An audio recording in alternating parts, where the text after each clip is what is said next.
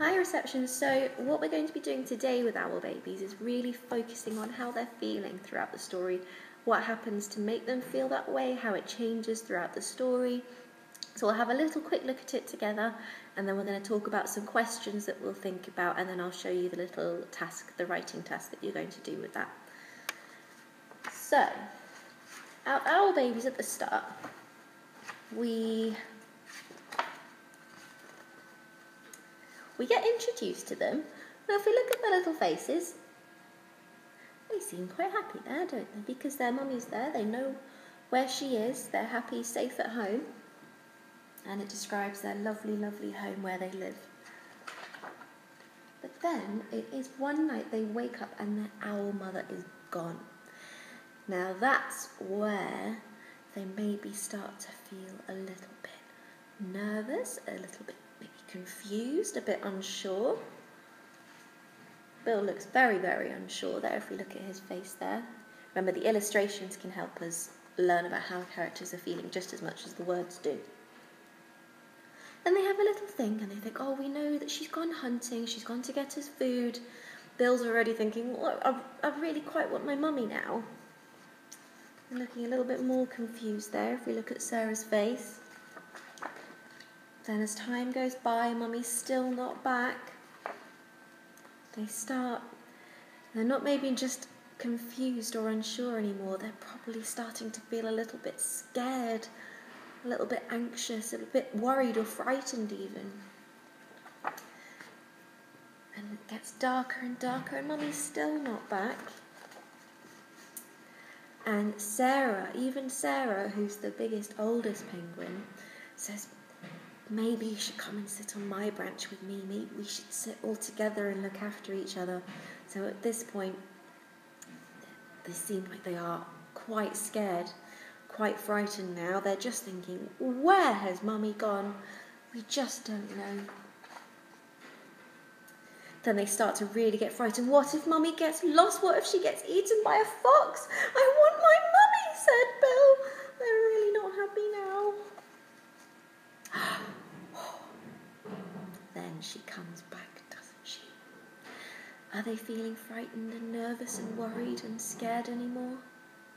I don't think so. Let's have a look. Look at that. Faces. Now they're so much happier. They don't look scared anymore. They look thrilled. Mummy, they cried, and they flapped and they danced and they bounced up and down on their branch. That sounds like actions of very, very happy owls. And then they say how they knew she'd come back. And I love my mummy, said Bill. So right at the beginning, they're a little bit unsure, a little bit confused as to why mummy's gone. Then they start to get a lot more scared and frightened, and then when mummy comes back, whew, they're happy, they're excited, maybe a bit relieved that mummy came back. So, you've got a list of questions to help you think about the story. Things like how do they feel at the beginning and why. Remember, if you say how they felt, then tell your grown-up why.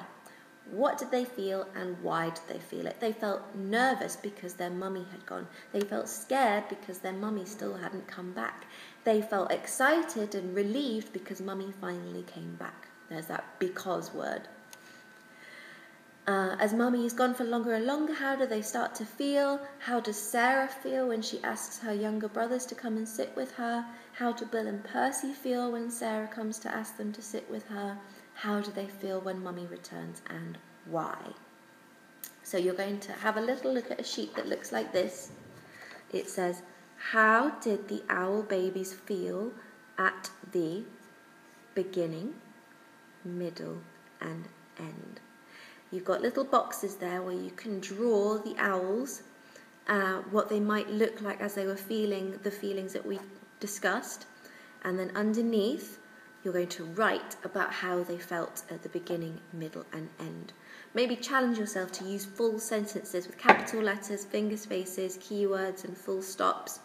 At the beginning, the owl babies felt, or you could say they felt confused because mummy had gone. Or the middle, they were scared because mummy still hadn't come back from hunting. At the end, they felt excited because Mummy had flown back. Okay, so beginning, middle and end after you've had a little chat with your grown-up about the owl baby's feelings in the story. There is a little challenge activity as well for you to do afterwards. You don't have to do it, but if you'd like to do it, then it's there for you to do. Good luck!